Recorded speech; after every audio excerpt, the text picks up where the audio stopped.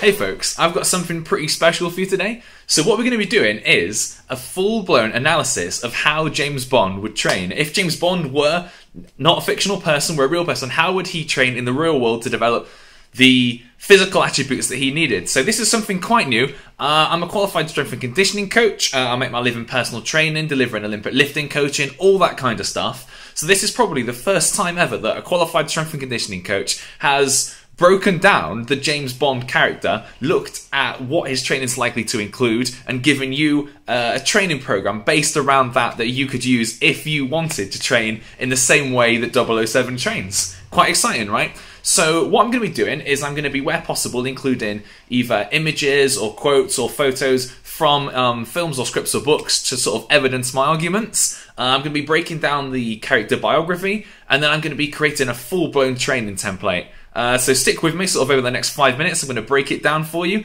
and see what I think.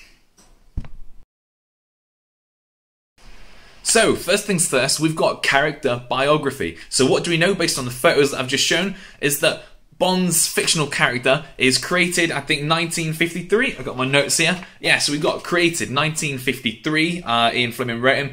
We've got the fact that he was an intelligence officer in MI6. We know this. That's his placement. That's how we know him in the role. And then we have background that he's from the, he used to train in the Royal Naval Reserve and got to the role of a commander. Now, it's quite interesting because when we look at this, like, a commander in the Royal Naval Reserve would theoretically be able to command a frigate, a sub, a destroyer, which is a unique skill set and very indicative of the sort of World War II, Cold War era kind of context that Fleming was going for.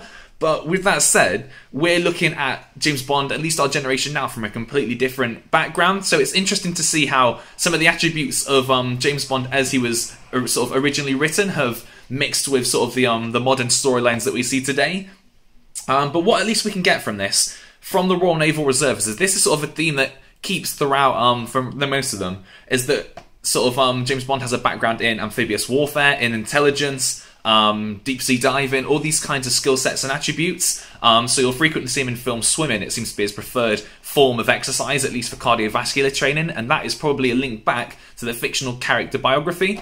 I don't know about you guys, but I can't quite see Bond on a treadmill. I can't quite see the character cycling away at the gym. There's just something that doesn't quite scream right about that.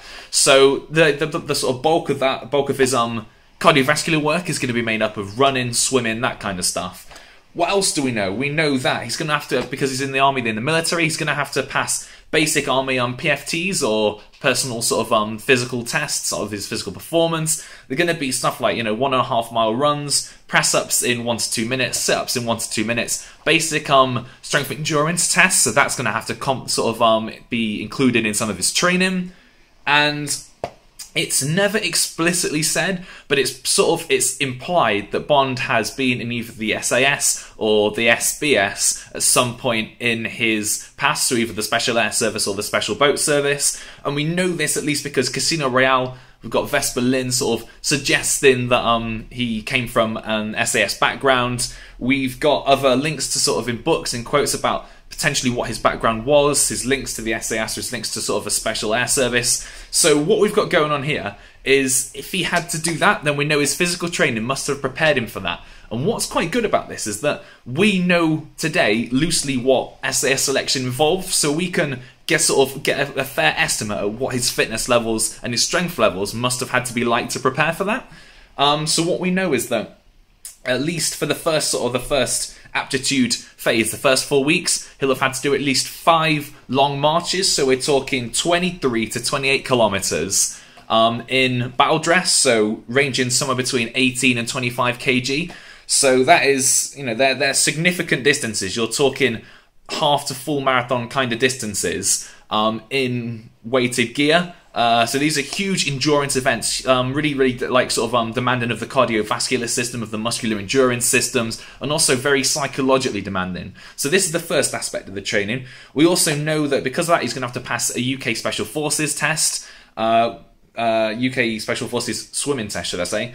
And that is, it's going to be 9 minutes treading water, followed by a 500-meter swim in combat gear. So again, a lot of emphasis on weighted combat gear equipment, endurance tests, specifically in regards to swimming, like we mentioned earlier. So that's going to have to be another part of his training that we got to incorporate. Plus, on top of that, he's got to incorporate skills training into this regime, so the training that he does can't be too demanding of his central nervous system or his muscular system to impede his main skill sets, such as escape and evade, parachuting, orienteering, navigating, patrol skills, survival, contact drills, etc, etc. So when we put all this together, we've got a really complex picture of what we might need to include. So it's going to be quite tough. I'm looking at this from a very practical perspective about what a real-life James Bond would have to do to achieve this. And I'm going to be realistic, as it's going to be a full-time program. So I'm going to show you a couple more pictures, and then I'm going to jump straight into the program that he would hypothetically follow. Right, I promised you guys I was going to draw you up a program, and here it is, the fully drawn up program of what I would do if I was putting together a conditioning session to fill the specific demands of James Bond and the roles that he needs to play. So, what we got, I've drawn it up. It's a full-time program, there's no way of getting around this, and I divide it into 3 parts. There's an AM training session, a midday training session, and a PM training session every single day. The typical format you'll find is your AM session. What I've drawn up is it's going to be cardiovascular based. Your midday session is more going to be skills based. This is going to be longer in duration, skills development specific to the roles of intelligence, military performance. This is stuff, all in all, that I do not know enough about, so all I've just written is skills development to encompass that. And then at the end, I've got specific strength drills that are going to benefit Bond's training. So this is what I'm going to walk you through. What I've done is I've put the cardiovascular exercises mainly as swimming and running. So I've got a long swim, a long run, a medium sort of middle distance swim on Wednesday. Thursday you've got a middle distance run. Friday you've got a shorter run and a shorter swim. And then on Saturday we've got a long march. Now distances wise for all of them, what I'm going to do in terms of your long swim, going to be 1 to 2 miles. On Monday. Your Tuesday running is going to be a long run, 10 to 20 miles. Wednesday, you're going to go for a middle distance swim. It's going to be about 500 meters. Thursday is going to be a middle distance run, about 10 kilometers. Friday, as I said, they're both shorter distances, so these are probably going to be sprint intervals, mainly because, as we know from Bond, he runs about a lot. He's either chasing someone, being chased by someone, jumping off a boat, on a boat, swimming here, swimming there. There's a lot of chase, there's a lot of intervals, there's a lot of high intensity work, so it makes sense to get some sprints in there as well. So I've got a full graduation of difficulties, of intensities, and of distances across swimming and running, which are his sort of 2 broad modal domains that he wants to develop.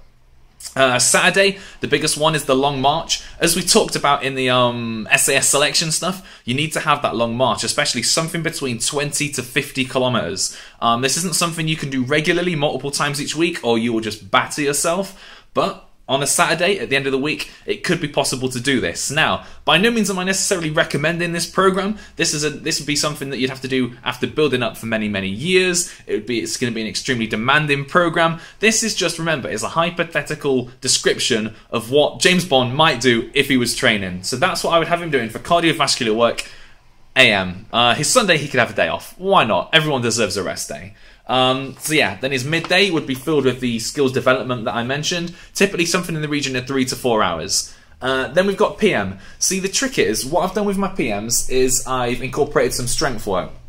What we need to do though is make sure that the strength work doesn't counteract anything else that he's doing. So I've programmed in, as you can say, 3 sessions. 1 on Monday, 1 on Wednesday, and 1 on Thursday. Now what you should be able to read here, the first session is strength endurance. So it's all about pull-ups, press-ups, and sit-ups. If you remember, is it Skyfall? We all know that Bond at least has to do some kind of pull-ups in his preparation, in his testing, so it's going to make sense he gets them in. For his Army physical fitness test, there's going to have to be press-ups and sit-ups. These are all done muscular endurance kind of performance-wise. So for Monday, I've got 3 sets of each of them, 3 sets of max pull-ups, 3 sets of 20 press-ups, 3 sets of 30 sit-ups to sort of hit those demands. Wednesday, he's going to want a little bit of leg strength. Bond is typically jumping from place to place, from rooftop to rooftop, building to building, especially if you just watch the opening sequence of Spectre, then you'll know there's a lot of jumping, a lot of moving about in there. So leg strength is going to be a big part of that.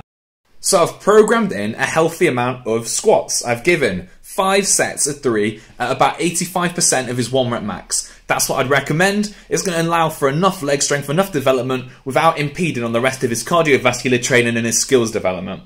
And then to finish off the week, on your Thursday, I've got another strength endurance session, so pull-ups, press-ups and sit-ups. But this time I've just put, you're going to do as many pull-ups as you can in 2 minutes, as many press-ups as you can in 2 minutes, and as many sit-ups as you can in 2 minutes, and they will be your 3 exercises. So short, sweet, and all about the muscular endurance and those specific muscles that are relevant to the performance fitness test. And that is your full program, okay? So there's 3 strength sessions, there's 6 cardiovascular sessions, and then there's skills development pretty much every day of the week, with the exception of Sunday as a rest day. And that is how I'd structure the program. That is pretty much based on the evidence that I've looked at, that I know about Bond's past, and that we know from the books, from looking online, from looking at the films. That is as close to damn it as I can get as a strength and conditioning coach, analysing the way that James Bond would train if he were alive in real life. So that's it, folks. If you liked this video, if you thought it was kind of interesting, a little bit quirky, then please like below, give me a subscribe if you want to see some more information, and feel free to suggest anyone else, fiction or real life, that you'd like to see what I think they'd train like. See you later, guys.